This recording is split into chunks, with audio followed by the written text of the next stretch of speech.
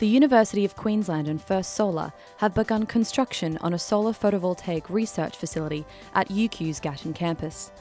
It will be the largest solar photovoltaic research facility in the Southern Hemisphere and will support innovation in Australia's renewable energy industry by providing world-leading research on large-scale solar power systems. The research that we're doing out here is aimed at understanding how to better integrate renewable energies like photovoltaics into Australia's energy system, and we're building for that reason a 3.275 megawatt system in collaboration with a company called First Solar from the United States. This is a very multidisciplinary endeavour. We've got engineers and we've got economists and physicists and scientists. In fact, it's completely across the university that this project exists.